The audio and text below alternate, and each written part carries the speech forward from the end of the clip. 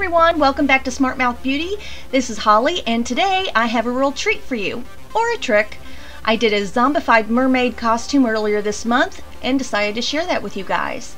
First, you have to become a mermaid before you can zombify it, so that is what you are seeing here. So I'm prepping my face with the Clinique foundation and a little bit of clown white to kind of give me an ethereal kind of mermaid glow look. Doing a little concealing with a little Kat Von D concealer and blending out with my Real Techniques sponge, bringing it down on my neck.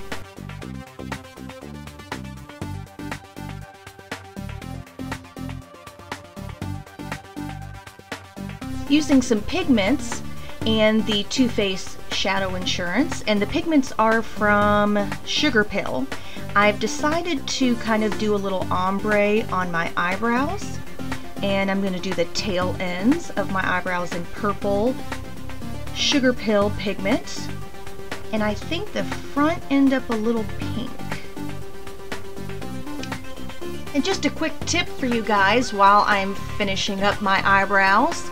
My hair is in French braids because I am planning on putting a giant wig on. So if you have a lot of hair and need a quick tip on how to fit it under a wig, I suggest a couple of French braids. You will see me with a fishnet wig cap on a little later, but this is the best way to get your hair under control so it lays as flat and smooth underneath the wig as possible. Kind of helps the wig kind of stay onto your head. So it's a little quick tip on why my hair is like that.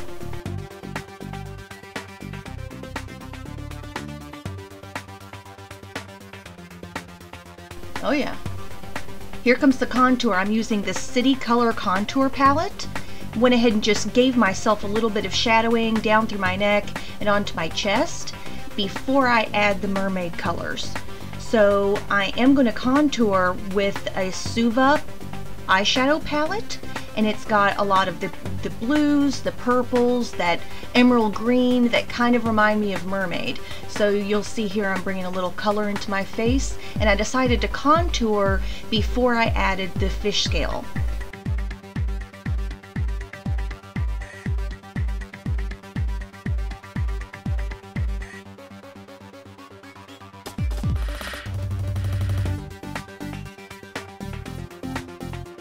Oh, and here comes the fishnet. So I've actually went through a lot of practice with this. I do have an airbrush machine, and I did try the fish scaling with airbrush technique. I tried it with the plastic spoon.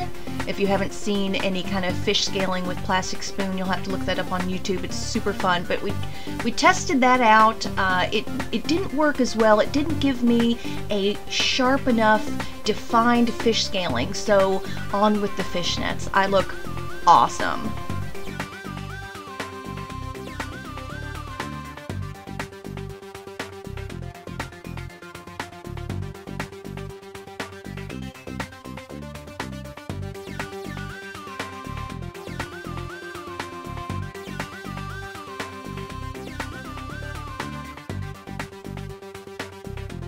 And taking a few Instagram selfies.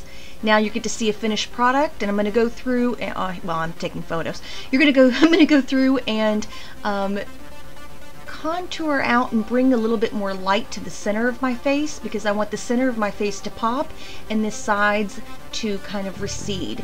I'm applying the Too Faced Shadow Insurance, and I'm going to do some detailed cut crease and some mermaid kind of colors on my eyes.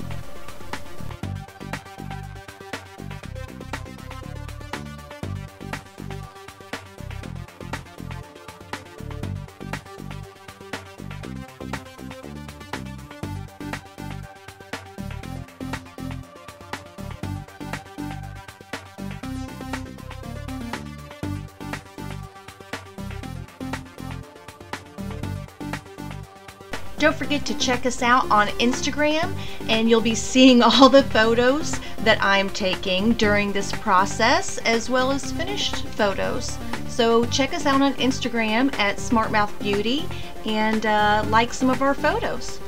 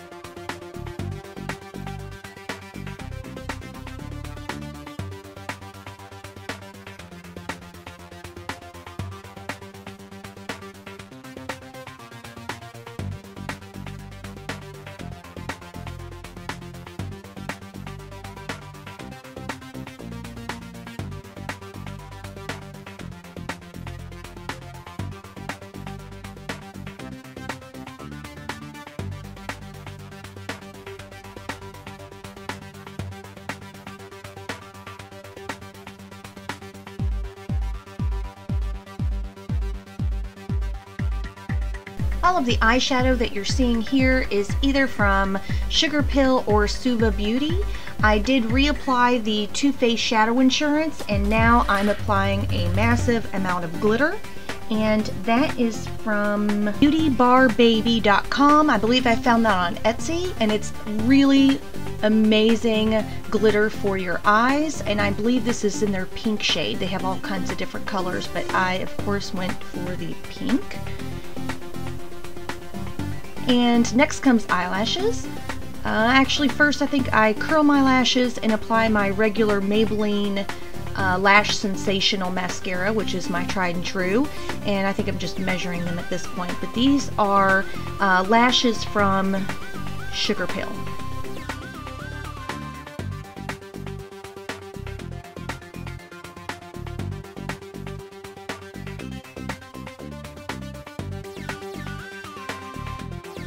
And fish faces.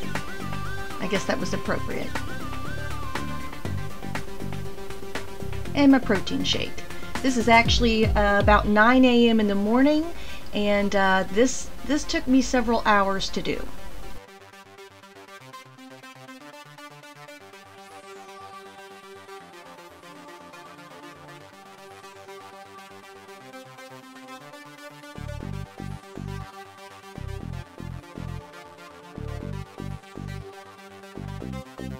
And up next is my arms. So those of you who have seen our videos know that I'm covered with tattoos, and I had to kind of blur those out. I kind of stippled on a little bit of that Clinique foundation to try to cover a little bit of my tattoos. And we cut open a pair of fishnets and put my arm through them, and I'm holding them really tight, and my wonderful boyfriend is helping me kind of stipple on again those same eyeshadows from Suva Beauty palette and getting them all mermaid. I felt so glamorous and was so grateful that he was there to help me. And we do this on both of my arms and a little bit on my chest and neck, and then we get full into costume. You'll see some photos coming up of me as the mermaid and Miss Valerie. You all finally get to see Miss Valerie, and oh, that was a little hairspray.